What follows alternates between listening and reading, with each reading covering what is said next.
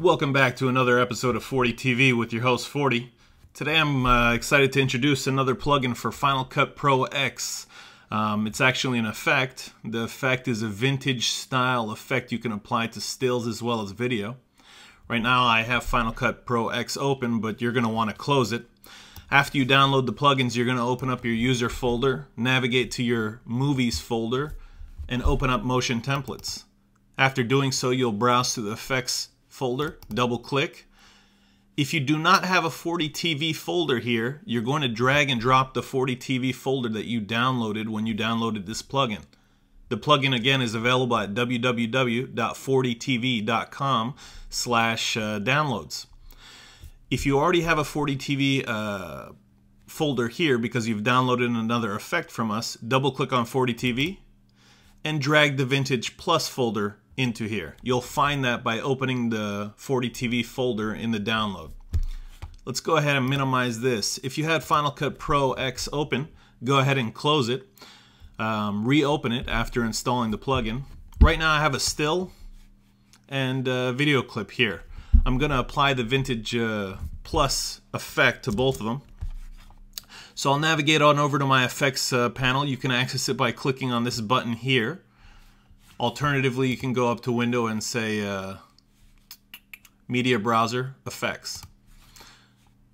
We had it open, so I closed it. I'm going to scroll down to the 40 TV category.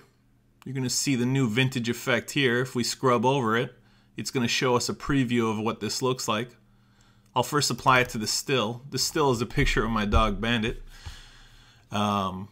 So in the Vintage Plus plugin, you have a few options. Number one, you can control the color of the film, the leak of color that's being exposed to the film.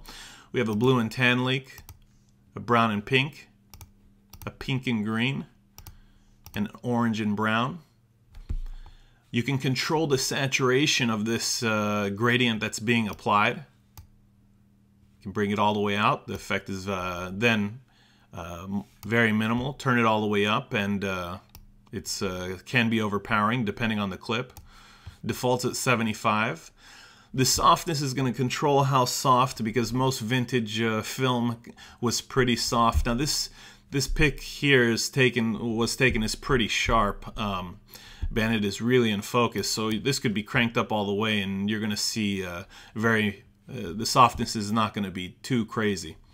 You can choose whether there's noise added. If the noise is on, you're not going to see it very heavily here, but when I add it to the video clip, you'll see it a lot more. The noise amount defaults to 25. It is auto animated, so as the clip plays, the noise will be animated throughout the clip, depending on whether it's on or not. Let's switch over the video clip. I'll select the video clip, double click on Vintage Plus to apply it to that clip. And here with the default settings, we can see it's already applied this nice little vintage look. I can turn it on and off. Maybe let's try the pink and green. Again with it on and off. I increase the saturation of the gradient maybe decrease it, depending on your taste. Softness, depending on how soft your clip is, will determine what you want this set at. If we turn it all the way up, you can see the clip almost looks blurry, so kind of dreamy. You turn it all the way down and your clip is as sharp as it was before the plugin was added. Soften this up maybe around 50 or 60 for this particular clip. Again, there's noise here. If we increase the size of this, I'll go ahead and hide my info palette. I'll press spacebar to audition. I don't know how well you can see in this video, but depending on the size of noise or the amount of noise that's added, you can definitely see it there, even though the video is quite small right now at 32%. Anyways, guys, I hope you like this effect. If you have any questions, leave them in the comments. If you like this content, please like and subscribe to my YouTube channel, youtube.com/40tv. Till next time, guys.